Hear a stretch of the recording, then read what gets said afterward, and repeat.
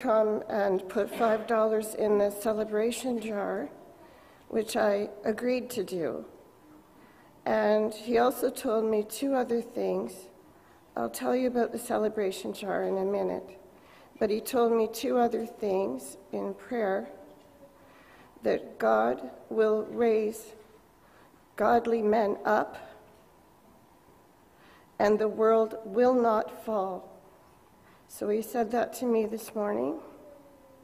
And then when I came into church, someone let me know that the prayer of healing came true. And that's why I put the $5 in, but I didn't know till I came through this door this morning. Thank you. This is the joy of the Lord. Thanks be to God.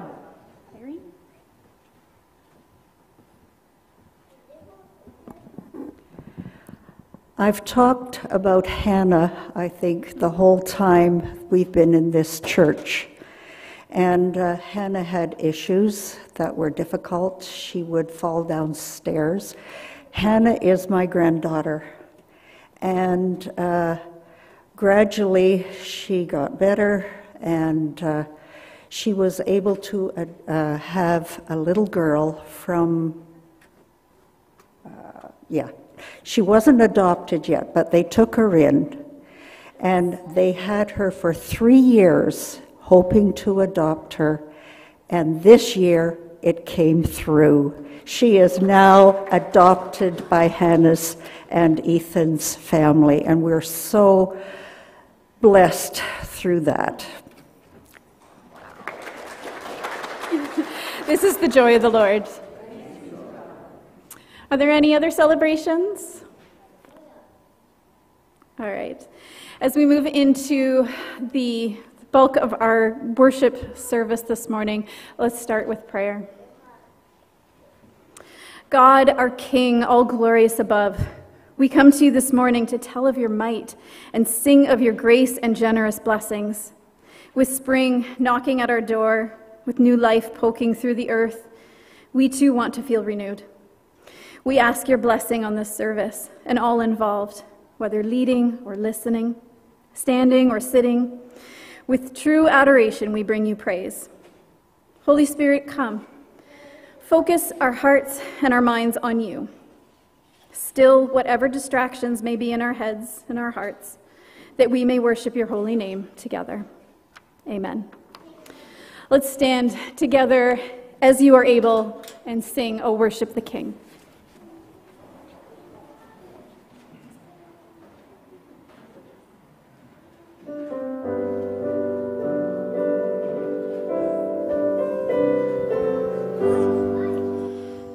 Worship the King, all glorious above. Oh, gratefully sing His power and His love.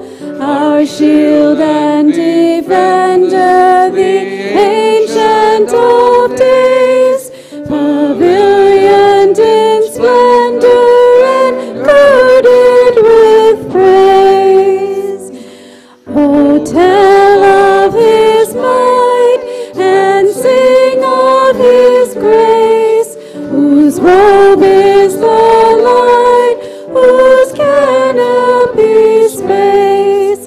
His chariots of wrath the deep thunder clouds form, and dark is His path on the wings of the storm. Your bountiful care, what tongue can recite? It breathes in the air, it shines in the light, it streams from the hills, it descends to the plain, and sweetly distills in the dew and the rain. Frail children of dust and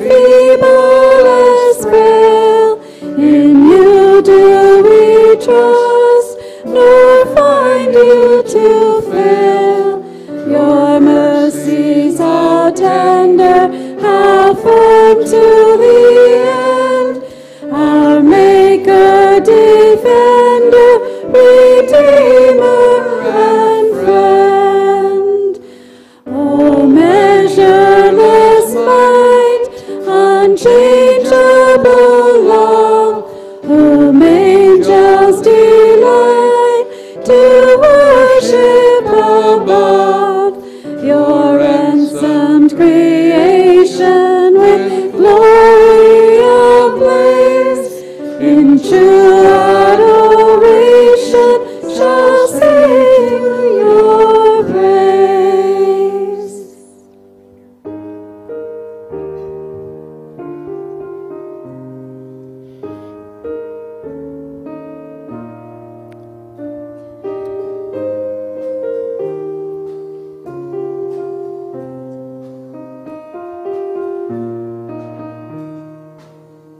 Bless the Lord, oh my soul, worship His holy name. Sing like never before, oh my soul, I'll worship your holy name. The sun comes up, it's a new day dawning.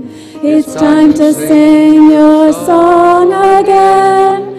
Whatever may pass and whatever lies before me, let me be singing when the evening comes. Bless the Lord, oh my soul, worship His holy name.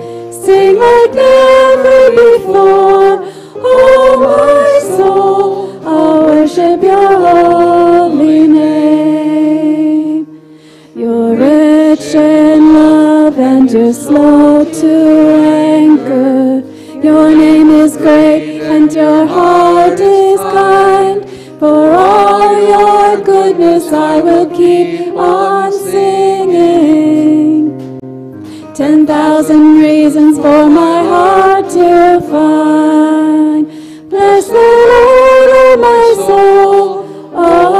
my soul, worship His holy name. Sing like never before, oh my soul, I'll worship your holy name. And on that day when my strength is failing, the end draws near and the time has come, still my soul will sing your praise unending. 10,000 years and then forevermore.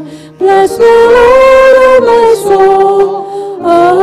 my soul, worship His holy name.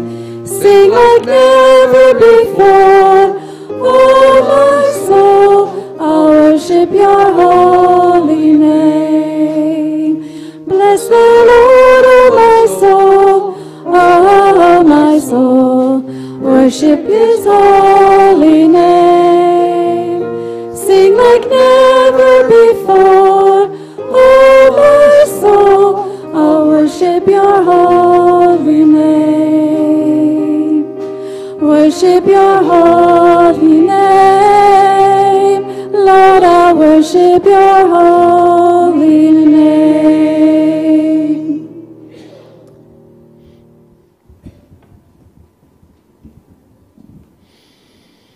You may be seated so that we can witness the lighting of the Christ candle at a fitting moment. It is my joy and delight to be with you here this morning, and thank you so much for welcoming Mike and I into your presence this weekend. Even more so, our God, our Maker and Defender, Redeemer and Friend, delights in gathering us to this place this morning to worship His holy name. Listen to these words from Paul's letter to God's holy people in the city of Colossae as a reminder as to why we come to worship. We come asking God to fill us with the knowledge of his will through all the wisdom and understanding that the Spirit gives, so that we may live a life worthy of the Lord and please him in every way, bearing fruit in every good work, growing in the knowledge of God, being strengthened with all power according to his glorious might, so that we may have great endurance and patience, and giving joyful thanks to the Father who has qualified us to share in the inheritance of his holy people in the kingdom of light.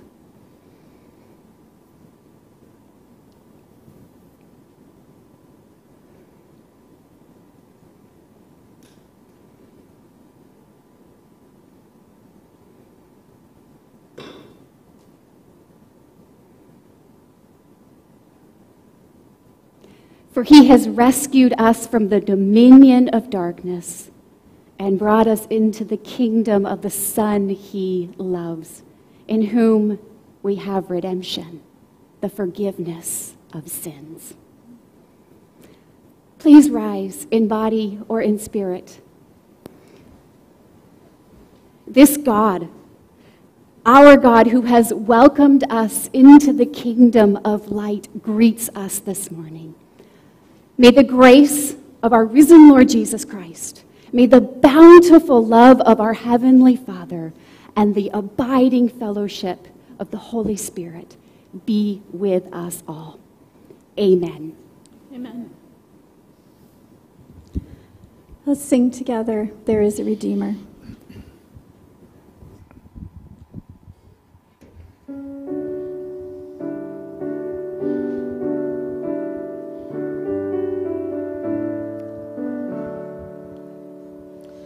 There is a Redeemer, Jesus, God's own Son, precious Lamb of God, Messiah, Holy One. Thank you, O my Father, for giving us your Son, and leaving your Spirit till the work on earth is done. Jesus, my Redeemer, name above all names, precious Lamb of God, Messiah, all for sinners slain. Thank you, O my Father, for giving us your Son, and leaving your Spirit till the work on earth is done. When I stand in glory, I will see his face. There I'll serve my King forever in that holy place. Thank you, O my Father, for giving us your Son, and leaving your Spirit till the work on earth is done. You may be seated.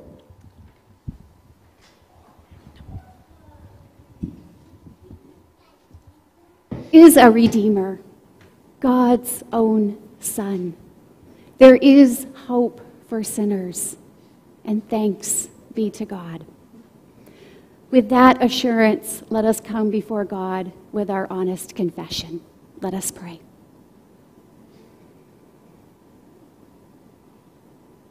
Loving God, we confess before you and each other that our lives are not pure and holy apart from the cleansing we have from the work of Christ.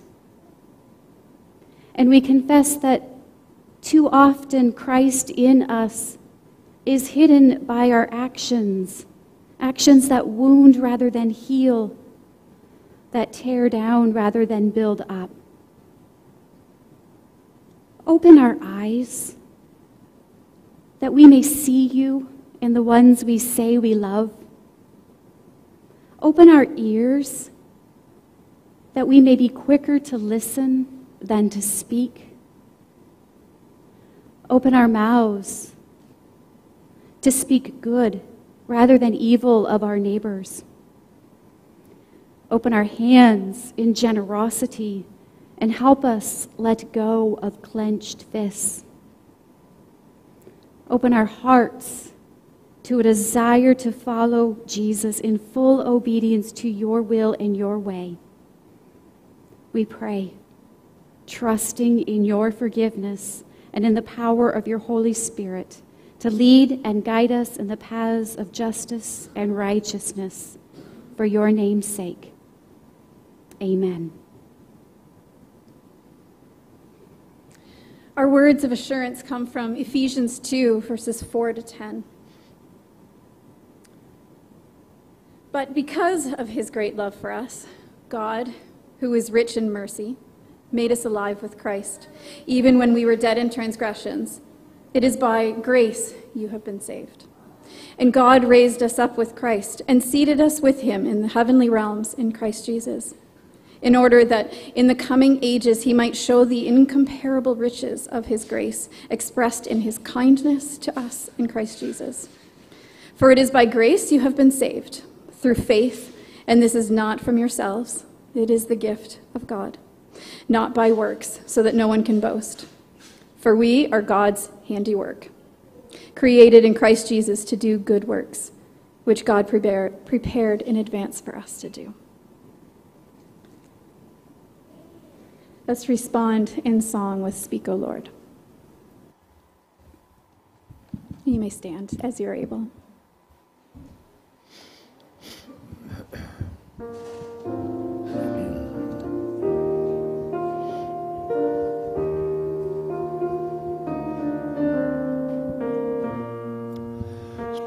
O Lord, may we come to you to receive the fruit of your holy word. Take your truth, plant it deep in us, shape and fashion us in your likeness, that the act of Christ may be seen today in our acts of love and our deeds of faith. Speak, O Lord, and fulfill in us all your purposes for your glory. Teach us, Lord, full obedience, holy reverence, true humility. Test our thoughts and our attitudes in the radiance of your purity. Cause our faith to rise and our eyes to see your majestic love and authority. Words of power that can never fail, let their truth prevail over unbelief. Speak, O Lord, and renew our minds. Help us grasp the heights of your plans for us. Truths unchanged from the dawn of time that will echo down through eternity. And by grace we'll stand on your promises, and by faith we'll walk as you walk with us.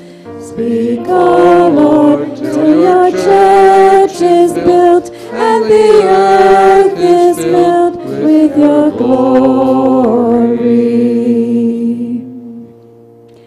You may be seated.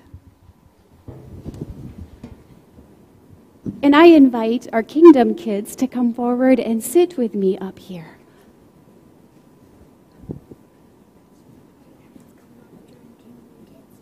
Okay, well, you're here. Yeah, good to see you this morning. Are there people here to see when we pass? Oh. You think there's going to be so many kids this morning? I like kids. I know. My kids are a little bigger than you, so I like to see little kids too. How old are my kids? Oh, well, my daughter, Clara, is 16, but she's going to turn 17 in a few weeks. And my son, Nicholas, is 13. Oh, does that feel old to you?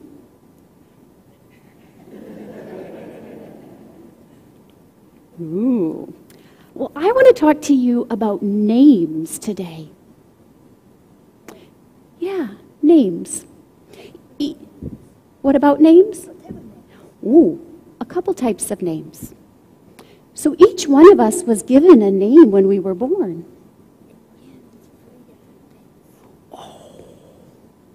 One is two or types of foods, like the Reuben wrap and the Reuben sandwich.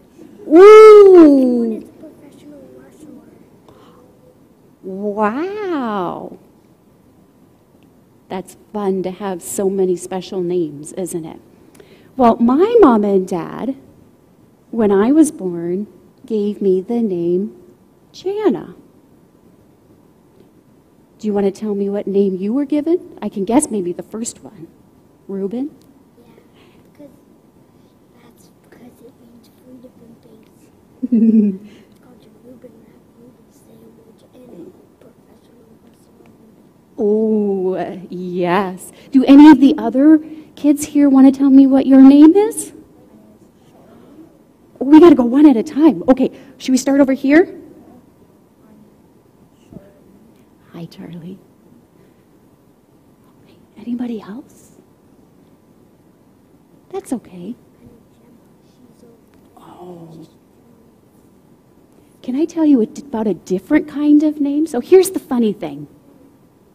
My mom and dad named me Jana when I was born, but my dad does not call me Jana. He has a nickname for me. You want to know what the nickname is? So my dad calls me Peanut. My nickname has my favorite color. Ooh. Yeah. So here's the really funny thing. I'm kind of grown up now, aren't I? And my dad still calls me Peanut. So I don't live with my dad anymore. But I'll call him up on the phone, and you know what he'll say? Hi, Peanut. And then I'll go visit him sometimes, and it'll be lunchtime. And you know what he'll say to me? Hey, Peanut, can you make me a sandwich? He really likes the sandwiches I make. He really likes Reuben's, too. If you have a peanut sandwich, would that mean you're cannibal?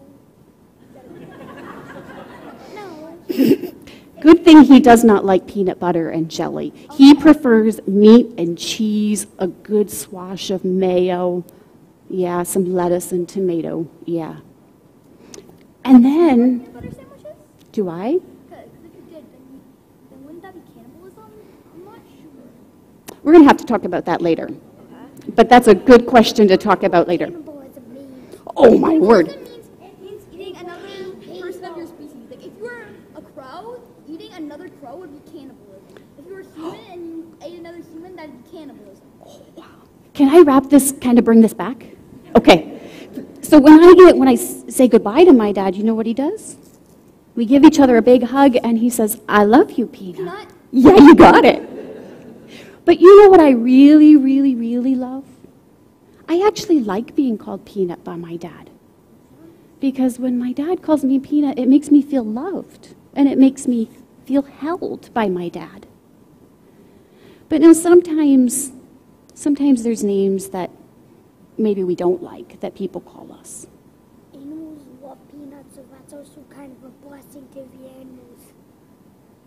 Yeah, we're still on that peanut thing, aren't we? See a person. So there is a name that I don't like it when people call me it.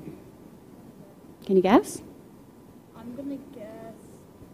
You don't like it when children call you by your first name. Well, I don't mind that. Jana Banana. I don't like it when people call me Jana Banana. And maybe you have some names that you're called sometimes that it doesn't make you feel very loved or held.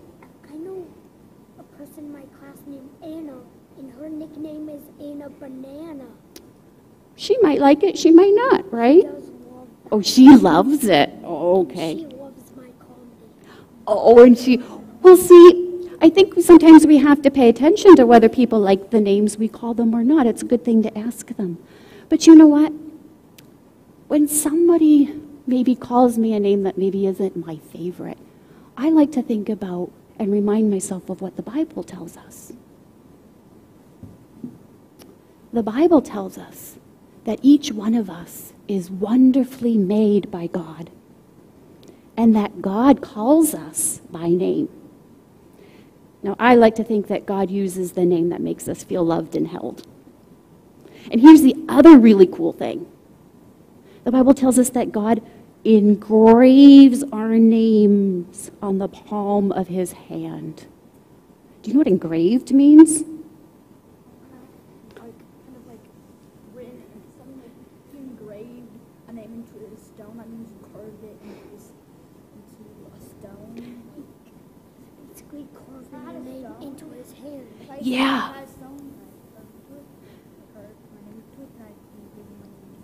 Right? And it's really hard to get your name off that stone, isn't it? It's like there permanently. No, you can break it. You can break the rock. Actually, no. Or you could just scratch it out with You another cannot thing. scratch it out. Okay. Well, I think, Then you can't scratch it out. yeah. Okay, and if it's carved in, you can make No, it's not. But engraved. We got a lot of things to talk about over lunch, I think. No, not scratching it out. Oh, yes. you can carve, you can chisel it out. But what I like about that image is that it's really hard to get our names off of God's palm. And the Bible reminds us that our names are written in God's book of life. And I really, really like that. Can I pray with you this morning? Okay.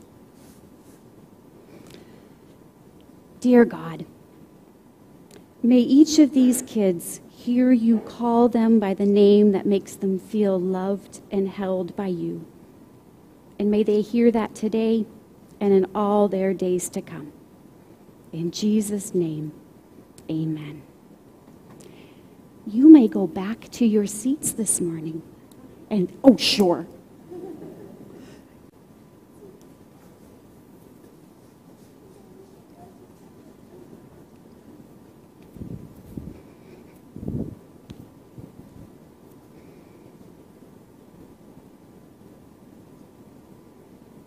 Let us continue in prayer.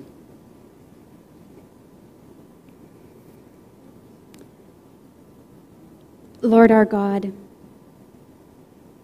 speak to us now as you have spoken to your people throughout the ages. Affirm for us the gracious blessing of our redemption in Jesus Christ, and inspire us to live as your faithful, joyful people. Amen. The word of the Lord today comes to us from Ruth chapter 4. And the book of Ruth is found in the Old Testament. It's tucked between Judges and 1 Samuel. And the story takes place in the town of Bethlehem. And it is a story about how generous blessings can arise from difficult circumstances. Ruth chapter 4, beginning at verse 1. Meanwhile, Boaz went up to the town gate, and sat down there just as the guardian redeemer he had mentioned came along. Boaz said, "Come over here, my friend, and sit down." So he went over and sat down. Boaz took 10 of the elders of the town and said, "Sit here." And they did so. Then he said to the guardian redeemer, "Naomi, who has come back from Moab, is selling the piece of land that belonged to our relative Elimelech. I thought I should bring the matter to your attention and suggest that you buy it in the presence of these seated here and in the presence of the elders of my people. If you will redeem it, do so. But if you will not, tell me, so I will know. For no one has the right to do it except you, and I am next in line." "I will redeem it," he said. Then Boaz said, "On the day you buy the land from Naomi, you also acquire Ruth the Moabite, the dead man's widow, in order to maintain the name of the dead with his property." At this, the guardian redeemer said, "Then I cannot redeem it, because I might endanger my own estate. You redeem it yourself. I cannot do it." Now, in earlier times in Israel, for the redemption and transfer of property to become final, one party took off his sandal and gave it to the other. This was the method of legalizing transactions in Israel. So the guardian redeemer said to Boaz, "Buy it yourself." And he removed his sandal. Then Boaz announced to the elders and all the people, "Today you are witnesses that I have bought from Naomi all the property of Elimelech, Kilion, and Mahlon. I have also acquired Ruth the Moabite, Mahlon's widow, as my wife, in order to maintain the name of the dead with his property, so that his name will not disappear from among his family or from his hometown. Today you are witnesses." Then the elders and all the people at the gate said, "We are witnesses. May the Lord make the woman who is coming into your home like Rachel and Leah, who together built up the family of Israel. May you have standing in Ephrath and be famous in Bethlehem. Through the offspring the Lord gives you by this young woman, may your family be like that of Perez, whom Tamar bore to Judah." So Boaz took Ruth, and she became his wife. When he made love to her, the Lord enabled her to conceive, and she gave birth to a son. The woman said to Naomi, "Praise be to the Lord, who this day has not left you without a guardian redeemer. May he become famous throughout Israel. He will renew your life and sustain you in your old age. For your daughter-in-law, who loves you and who is better to you than 7 sons, has given him birth." Then Naomi took the child in her arms and cared for him. The women living there said, "Naomi has a son," and they named him Obed. He was the father of Jesse, the father of David. This is the word of the Lord. Thanks be to God.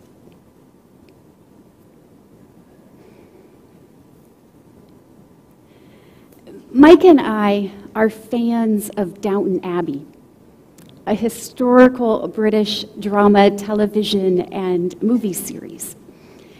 And the second movie, which was released a couple years ago, opens with an unexpected phone call.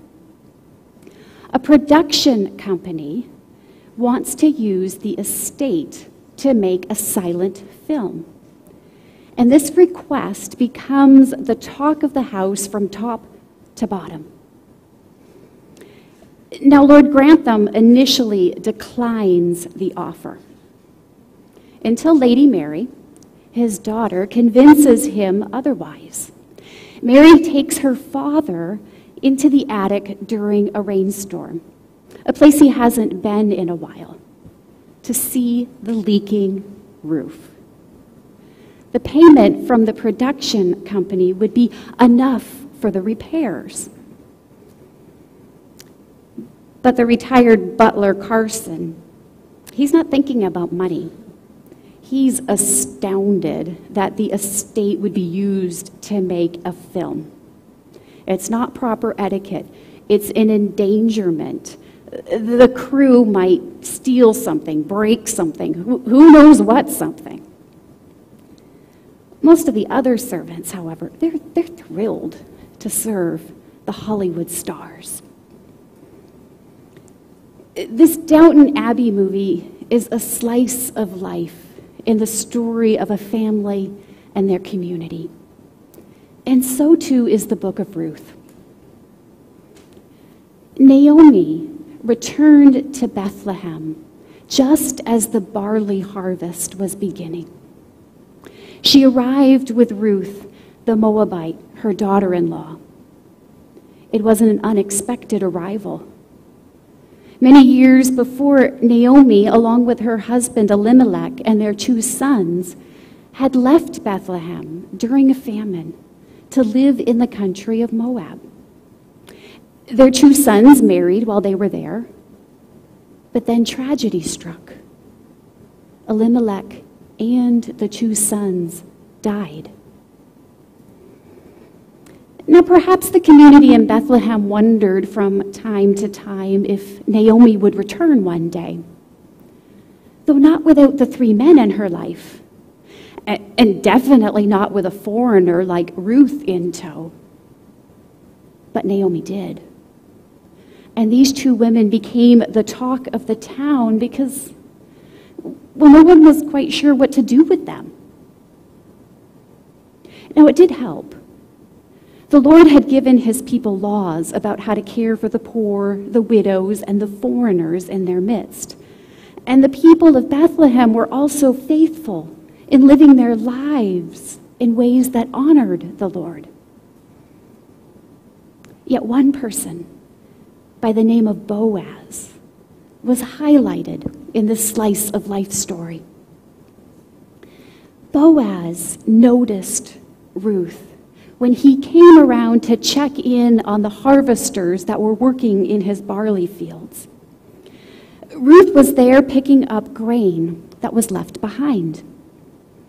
The harvesters were being faithful to the Lord's law that called for them to leave some of the grain, to let it fall to the ground, so that those in need could glean for food.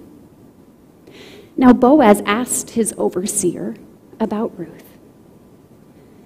The overseer knew exactly who she was, because, well, that's what happens when you're the talk of the town. Yet the moment Boaz connected the dots to what he had heard and what he was now seeing there in his field, his kindness reached out to Ruth in ways that went above and beyond what was required. Boaz extended the gift of belonging to Ruth when he met her in the field and addressed her as daughter. He extended the gift of protection to Ruth when he told her to stay among the women who worked in his fields. That way he could keep an eye on her and ensure that no one lay hands on her. Boaz extended the gift of additional provision. Ruth had access to the water jars while gleaning, and Boaz subtly ensured that Ruth always went home to Naomi with more than enough food. Over time, Boaz sensed that Ruth was a woman of noble character. She was committed to Naomi's well-being, even herself going above and beyond in extending kindness to an old widow. And this encouraged Boaz to make an oath before the Lord to ensure that the protection and provision of these 2 women would be settled far into the future, And Boaz acted on that oath in a timely manner. And that's the portion of the story that we read from a few minutes ago. Boaz made an oath before the Lord, and the next day he went up to the town gate and sat down as the guardian redeemer came along. Boaz needed to settle the matter with this man, for he, not Boaz, had the first rights to Naomi's land. What unfolds then in the conversation, though, it's strange to our ears. I mean, matters today aren't settled this way. The customs then were very different than the customs today. That being said, what we witness as this story unfolds is Boaz following through on his oath in a timely manner so that Naomi and Ruth would be cared for into the future. Now, the guardian redeemer and Boaz, they needed to sort out who was going to redeem, i.e., purchase the land rights to Naomi's land. Naomi's deceased husband had probably made arrangements for his land before leaving for Moab that needed to somehow be closed out due to his death and Naomi's return to Bethlehem. Though to redeem the land also meant that the guardian redeemer would take responsibility for the care of the living family members, that being Naomi and Ruth. And then to complicate the matter even further, Ruth was still of the age to bear children. The guardian redeemer would be expected to assist in bringing forth a male heir to inherit Naomi's land. Well, the guardian redeemer was unable to meet all of these responsibilities. And his reason being that if he redeemed the land, he might endanger his own estate. No, this man wasn't wrong. He wasn't sinful in not doing so. He simply realized that he might not be able to care for Naomi and Ruth on his own into the future.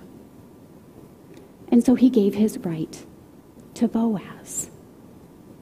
And that was the oath Boaz made before the Lord, that if the guardian redeemer did not redeem the land, then Boaz would. Boaz's oath. It causes me to wonder about the oaths we make before the Lord. Now, I'm thinking of oaths in broad terms. We profess to be followers of Jesus Christ. We identify ourselves as belonging to the community of God. We say with our lips that we want to be faithful in living our lives in ways that honor the Lord. These are oaths, promises we make to act a certain way, a commitment to being Christian not only in name, but also with generous hearts and kind deeds. Yet, what might be holding us back from living with generous kindness towards others?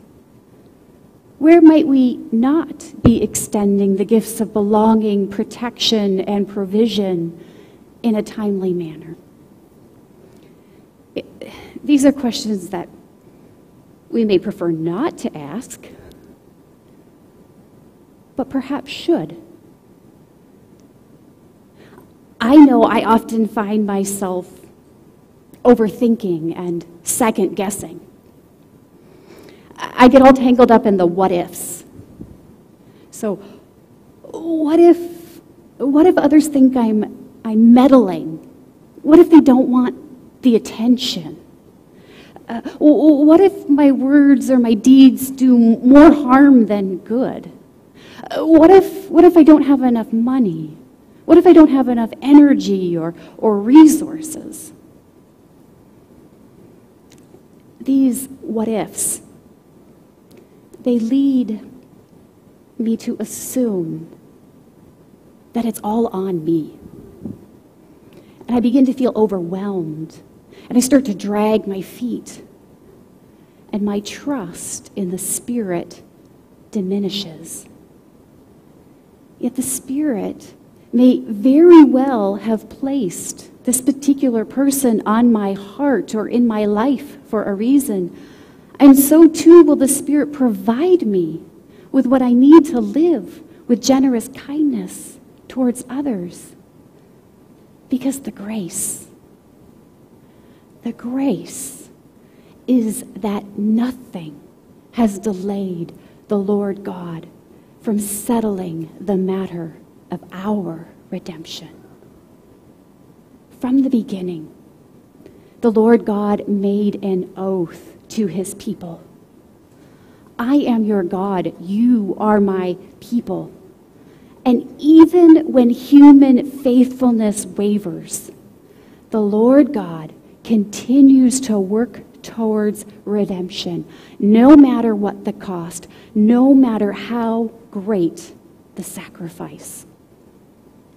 The Lord God brought forth life from Adam and Eve. The Lord God saved Noah and his family from the flood. The Lord God promised Abraham that he would grow from his offspring a faith family as numerous as the stars. And the Lord God was also working behind the scenes when Naomi and Ruth returned to Bethlehem. Those laws about gleaning and the tradition of the guardian redeemer created an opportunity for Boaz to extend the gifts of belonging, provision, and protection. Though, for the Lord God, the matter of redemption extended beyond the slice of life that we have in the story of Boaz, Naomi, and Ruth, and the community of Bethlehem. Because what we're really witnessing here is not the birth of just one baby, but the birth of two babies. The first, Obed, born to Ruth and Boaz soon after the people of Bethlehem just heaped blessings upon their marriage in the Lord's name. Boaz had made good on his oath, and praise was due to the Lord who had worked through Boaz to settle that matter of redemption. The second baby to be born, however, was much more hidden in that moment in time. Yet the Lord God was actually working there in Bethlehem on a much grander scale. Obed grew up to become the father of Jesse, the father of David, who was a multiple great-grandfather to Joseph, the husband of Mary, who gave birth to Jesus. And Jesus, the Son of God made flesh, born in Bethlehem, would grow up to die on a cross at the immensely high cost to redeem his people from their sins. Through Jesus' death and resurrection, we have been given the gift of new life that is secure into the future. For we who trust in God, who believe in the name of Jesus, we're made children of God, living in the power of God's grace and for the sake of God's kingdom. What we witness in the book of Ruth, it is a picture of what new life in the family of God is meant to be and at its best. Boaz's above and beyond generosity and kindness were highlighted. Yet so too was the whole community of Bethlehem. The people of Bethlehem also noticed the return of Naomi and the entrance of the foreigner Ruth. The people welcomed these two women into their midst and among them. And together the community vowed to keep these two women protected and cared for. They may not have been able to redeem Naomi's land to the extent that Boaz did. Yet the people were still there, present at the town gate. They were there offering their blessed support to the newly married couple, praying for the Lord's blessing upon them. And it was indeed a sweet, sweet fulfillment to an oath made before the Lord and acted upon in a timely manner. And this is how the Lord God so often acts in this world. That is through faithful people to extend the gift of belonging within the family of God to others. The book of Ruth, a slice of life story tucked within the pages of the Bible, is meant to inspire. Back then and here now are faithful people of God, living in a moment of time, living as those who belong to God and serve within the kingdom of God. And we too are encouraged to be oath keepers, generous and kind, enfolding and embracing, caring for one another, even if there is a cost. For in doing so, we are joining God and making known the greatest of all redemptions through Jesus Christ. I recently finished reading the book, Joining Jesus, Ordinary People at the Edges of the Church. And this book, it's a collection of stories about people of God responding to the Spirit's invitation to share themselves with their neighbors and to join Jesus by loving people in the ordinariness of life. And this book, it just so happens to highlight people and congregations associated with the Christian Reformed Church denomination. Now, in one of the vignettes, a vignette titled A Lot of Redemption, a young adult named Catherine testifies to her experience of growing up in her parents' biological home. Now, her parents had intentionally opened their home for needy children.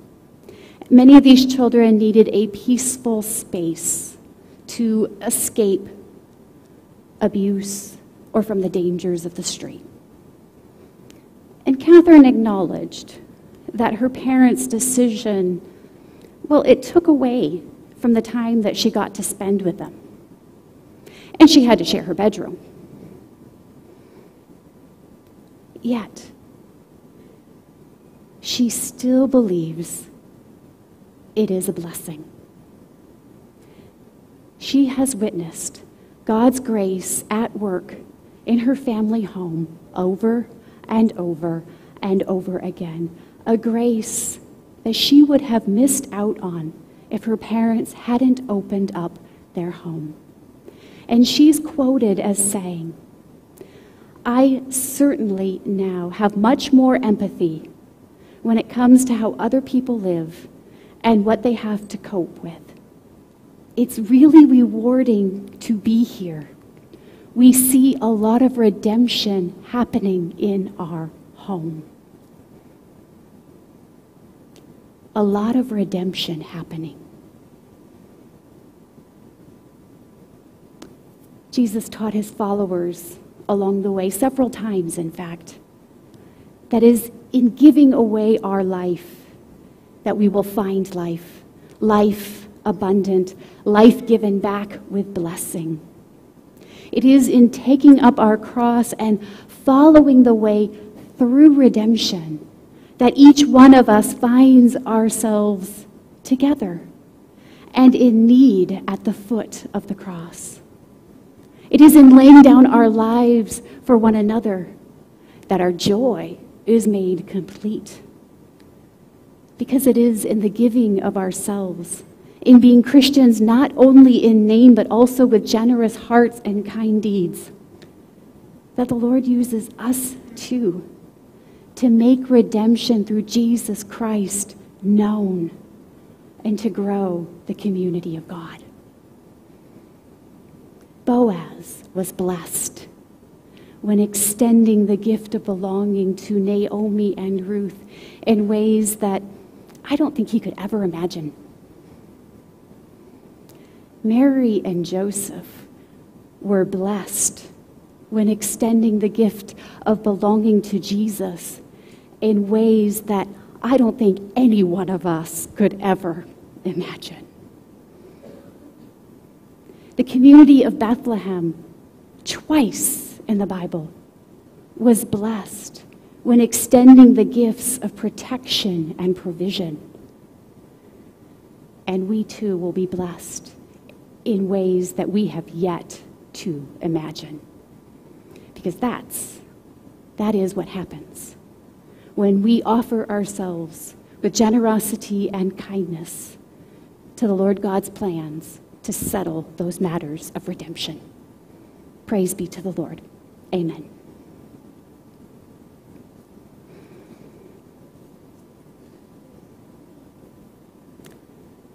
Lord our God, continue to speak to us as we move through our days, so that we may love those who come among us like you love us, that we may be present to our neighbors like you are fully present to us, that we may extend friendship to others like you offer grace. And in so doing, may we delight in being who you have made us to be, your handiwork. In Jesus' name we pray, and with gratitude for our redemption in Jesus. Amen.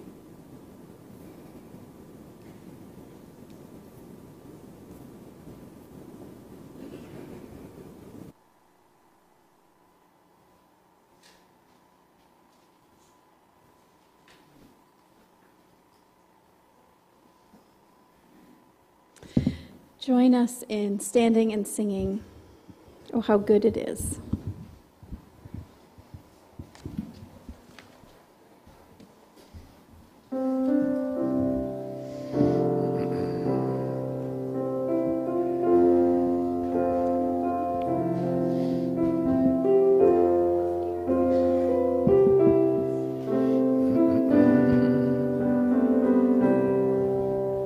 Oh, how good it is when the family of God dwells together in spirit, in faith and unity, where the bonds of peace, of acceptance and love are the fruit of His presence here among us.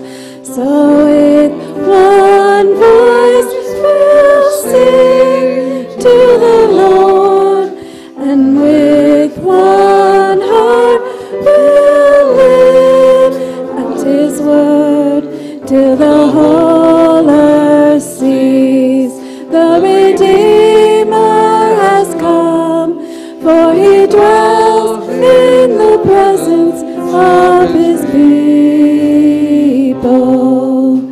Oh, how good it is on this journey we share to rejoice with the happy and weep with those who mourn,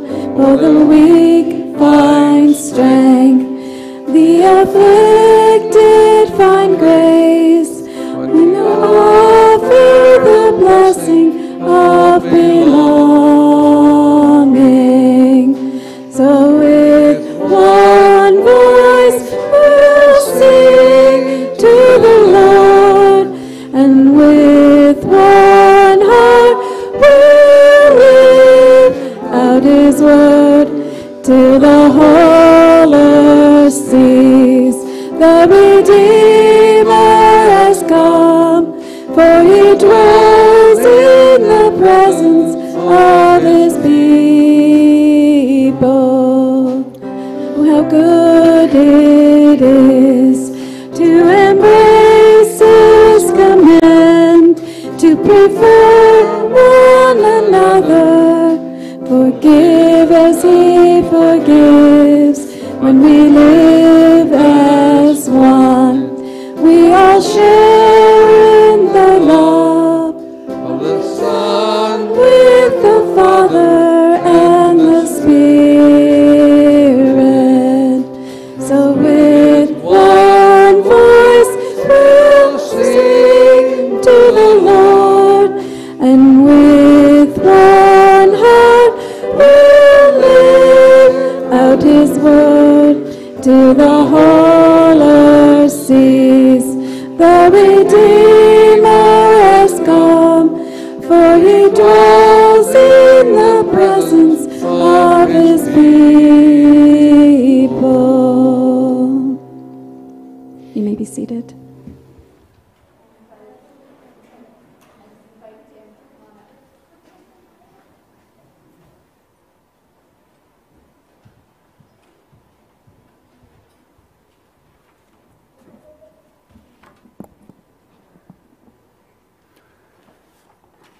Right.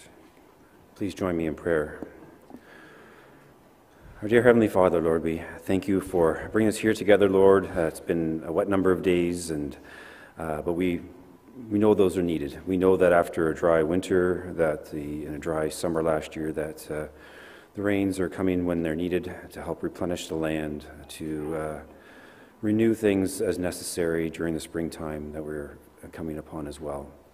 And, sort of similar to here at Westside, Lord, where we've come through a dry time, Lord. We've come through a time of trials and tribulations, and we look forward to a time of renewal and your hand to be upon us. So we thank you that Jana and Mike could come this weekend, and we pray for the time they've had here, and for that your hand will be upon them and us as a congregation, and your discernment and your guidance will continue to be with us, Lord, because you know the plans that you have prepared, and we just ask for your Spirit to be upon all of that and the decisions to come.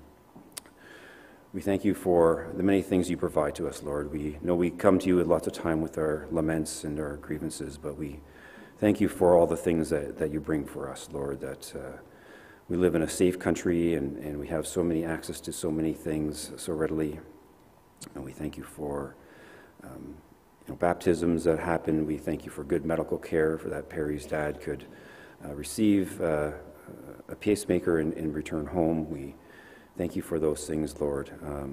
We pray for all the continued work that's going to go ongoing for nominations, Lord. We pray for, we thank you for those that have served and whose time of service are coming to an end. And put your hand and Spirit upon those who will hopefully fill those positions, Lord, and that there will be, again, new viewpoints, and we're not all the same people, and we all have differences, but those differences help us to listen to each other as well, and that we can, serve your kingdom as you see fit.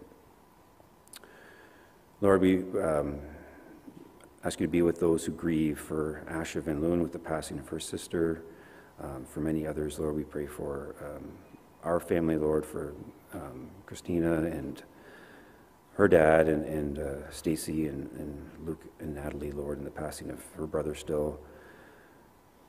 Lord, please be with those many who are sick, Lord.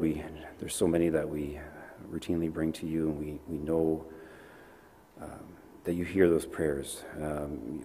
Lord, we will offer just a couple minutes of time here just to sort of bring those immediate things that we have in our hearts and minds, so that people can bring them to you silently.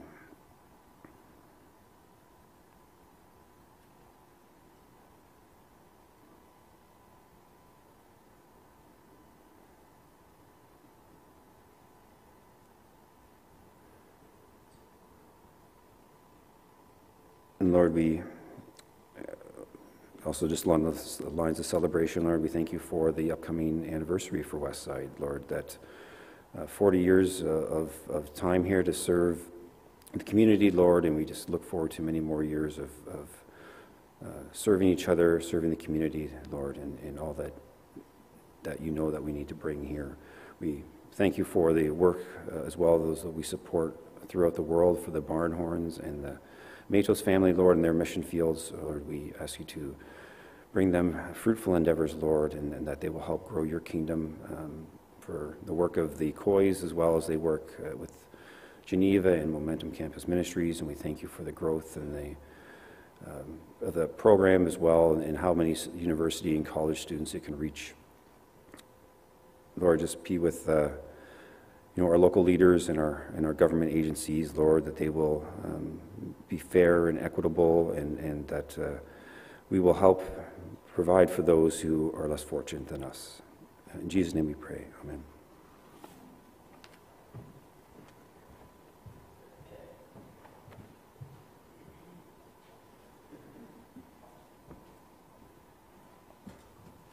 Good morning. I'm Sherry. I'm your duty deacon, and as always, we have a chance to give to the Westside Ministries budget, but we also have a special offering that we always designate, and today's is for Safe Church. Safe Church is now being called Thrive, and that is because it has joined with 8 other Christian Reform ministries to better equip and encourage congregations. And their purpose is still the same. They're still committed to equip congregations in abuse awareness, prevention, and response. And they help communities where the value of the person is honored, where people are free to worship and grow free from abuse, and where abuse has occurred, to have the response be compassionate and to serve justice that fosters healing. Thrive offers training and support to volunteer Safe Church members so that they can be resources for their congregations and classes, and team members provide learning opportunities and support and consultation in their own local contexts. So I'd ask if you could pray with me now. Father God, we are thankful for the safety, the love, and the acceptance that we have come to know and anticipate finding in our church home and our church family. We ask you to accept our praise and use our best gifts to help build community among us. Where there is challenge or difference, we pray that your example will inspire tolerance and a clearer vision of our goal to be serving you. Amen.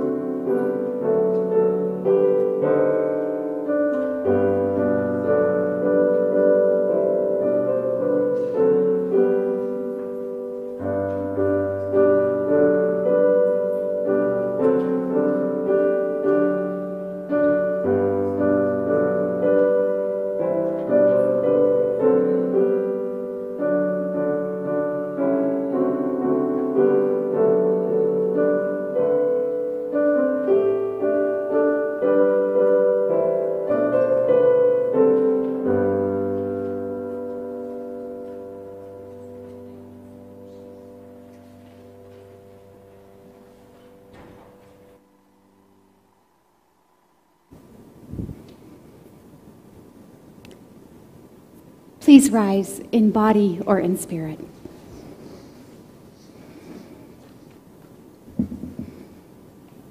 Take this blessing of God with you into your week.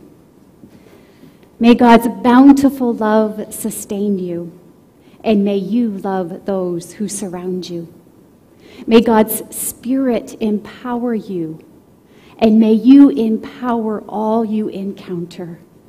And may God's joy fill you, and may this joy overflow to the ends of the earth and to God's glory. And all God's people say, Amen.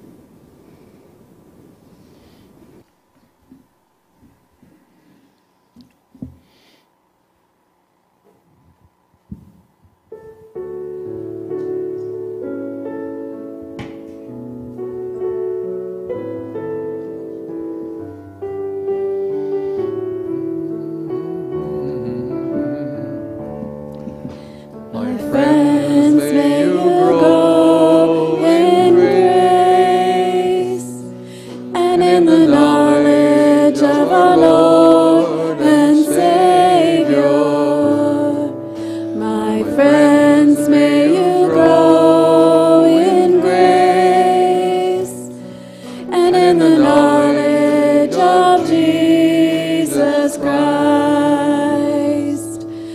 To God be the glory, now and forever, now and forever. Amen.